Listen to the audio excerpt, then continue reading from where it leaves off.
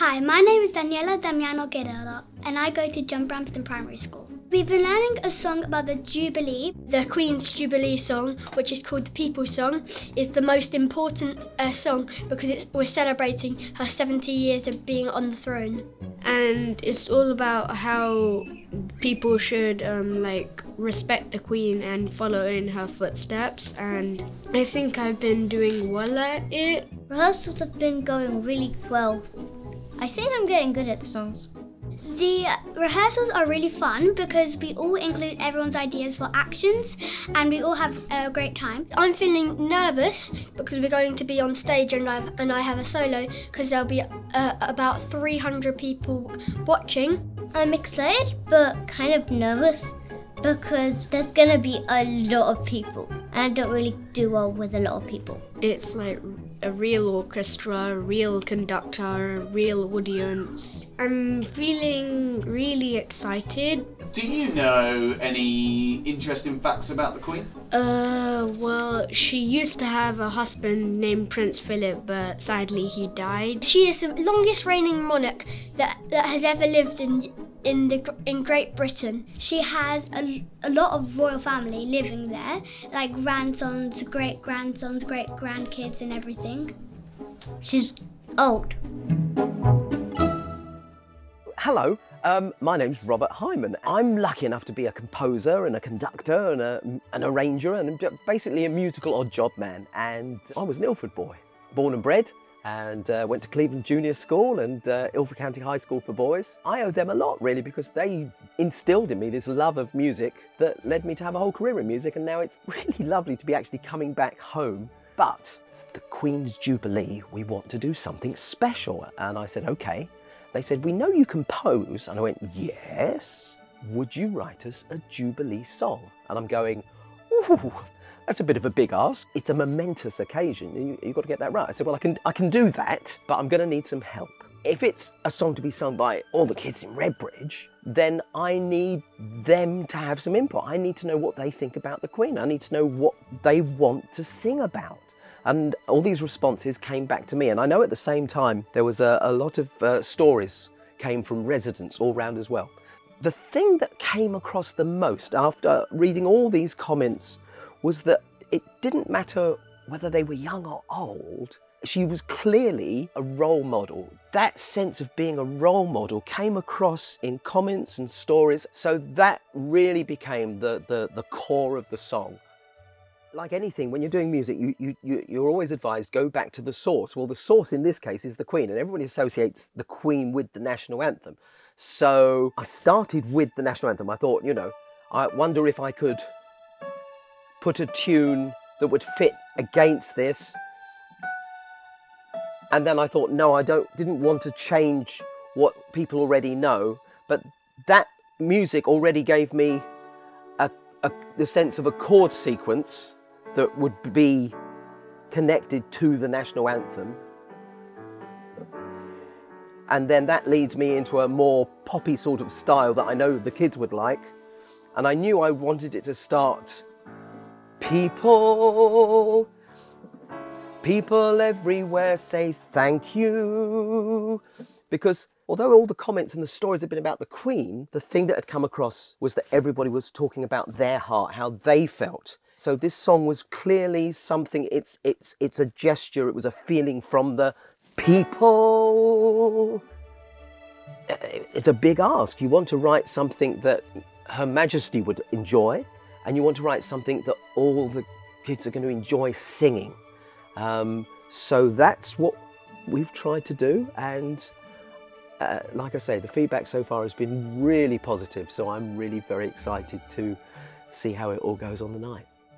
I'm Phil Anderson. I was a police sergeant working in the Royalty and Diplomatic Protection Department in 1982, and that's when I got the chance to go and work at Balmoral Castle while the Queen was in residence, along with all the other members of the royal family and the Prime Minister. We were living in Barkingside with our two sons, and my wife was pregnant with the third.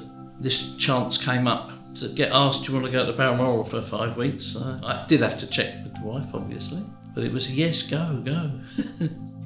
They've just recently had an improvement of their security. I'd only been updated on it the day I arrived, which was the very last day of August. I was just looking at this system, and the Queen walked in and just said, "Can you explain this new system to me?" And I thought, I've only just learnt it myself.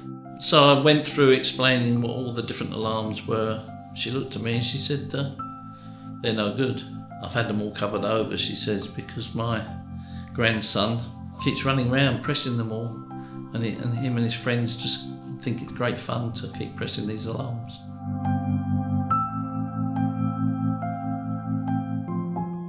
I'm Kenneth Gaunt. I'm a volunteer at the Kenneth More Theatre. I have been for 12 years. I was one of the lucky ones who went to the Royal Garden Party in 1997. That particular day, it poured rain. So it was all in the garden. There was a few of us standing over the oak tree, and Her Majesty and Prince Philip came over, and she said to us all, "Oh, I thought that tree would come in use." And we were standing there drowned as well. It was an experience I shan't forget. Hello there, my name is Simon Litt. I'm the Valentine's Park Manager. At the moment we're standing in the Diamond Jubilee Dry Garden that was opened by Her Majesty the Queen on the 29th of March 2012. The day itself was very much like today, very nice and sunny. The Queen's car came in through the bandstand entrance, and then she drove through the park. Park's just before the ha-ha. I met the Queen as she came out of the mansion, and then on the way down to the dry garden, she asked me, did I think that the park would recover from all the people standing on the grass and all the planting, which I said yes, the ground's quite firm in Valentine's. When we were in front of the dry garden, she asked me if I thought I'd need to ever water the garden, which I said hopefully not, and we never have done. The Duke was running slightly late. The dry garden had actually been officially opened. The Duke came along and said, "Oh, you've opened it. Let's go now." My name is Jason Rose, and I'm an artist and an art tutor. I've had this studio for about 13 years, ever since the mansion was renovated. Maybe about 6 months before she came, I was asked if I wanted to meet the Queen. I said, yeah, absolutely. And they wanted an artist in the mansion to be doing a portrait as she was walking around. They asked me to choose a model, so I chose my son. He's 25 now, so he was 15 then. I was downstairs standing with the easel, and Alex was in front of me by the fireplace. And yeah, it was a kind of surreal experience. You know, you think, wow, this is the most famous woman in the world. She was asking me about the studio, is there a lot of light here? And then she was chatting with Alex. I think she asked him, should you not be at school or something like that, because he was wearing his uniform. And he said, well, they let me have the day off because if I advertise the school with a school uniform. And she laughed anyway. But it was great. It was just a really lovely experience. I got to meet the Queen because my granddad was chairman of Motability, the charity, and I had been using the scheme through my parents since I was about 7 or 8. At the time, my job was with Motability, the charity which provides cars to disabled people. I was the director there between 2004 and 2009. On a number of occasions, we met the Queen, which was a good part of the job. It was their 30th anniversary as a charity, and they invited a member of the royal family to come to the ceremony and the anniversary event. But they needed a young girl who benefited from the scheme to present a posy to the Queen on the day. And somebody said, well, it would be nice if we could have somebody young to do it. I immediately thought of my granddaughter Molly, which had a particular poignancy because the genetic disorder she had would one day mean that she would probably be in a wheelchair for at least part, if not all of the time, and would qualify for a car under the Motability scheme. So on the day we went to the Royal Chelsea Hospital. I had the posy and I also had a present, which I later learned was a Motability paperweight. So I went up and I gave a little curtsy, and then I gave her the flowers, and then I turned back to Mum, who had the paperweight, and I gave her the present.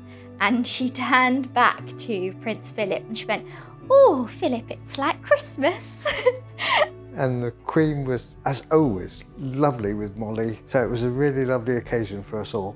It was just a really nice moment to know that she took an interest in this charity that at the time was important to me, but I didn't necessarily understand how important. It's only really as I've got older that the charity just continues to be my freedom.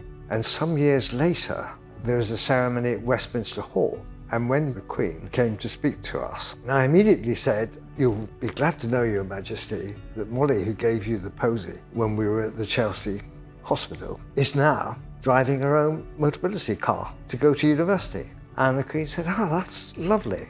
But my wife, of course, told me off afterwards and said, "How could you expect the Queen to remember that one occasion?" So I said, "Well, she said it was lovely that she had a motability car, so I was very happy with that." Although some of the day is a bit of a blur for me as a 12-year-old, it's one of those days that when I look back on it, it just has this like glowy sheen on it that's just really lovely to look back on and talk about.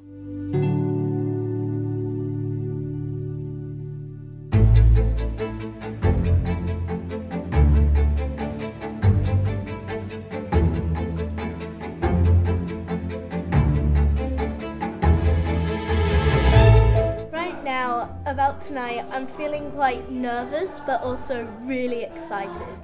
I feel like someone important, which makes me kind of like have a beautiful feeling inside me because that song is really important to some people.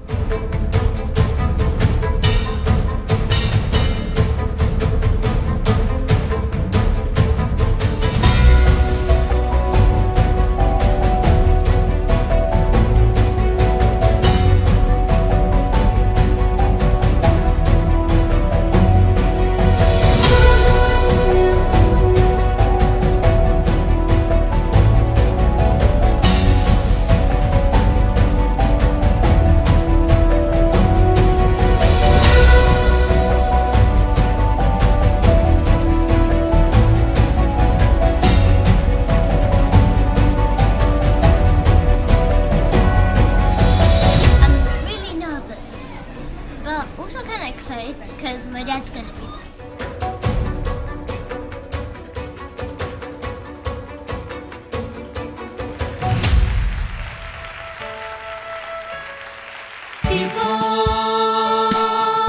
People everywhere say thank you.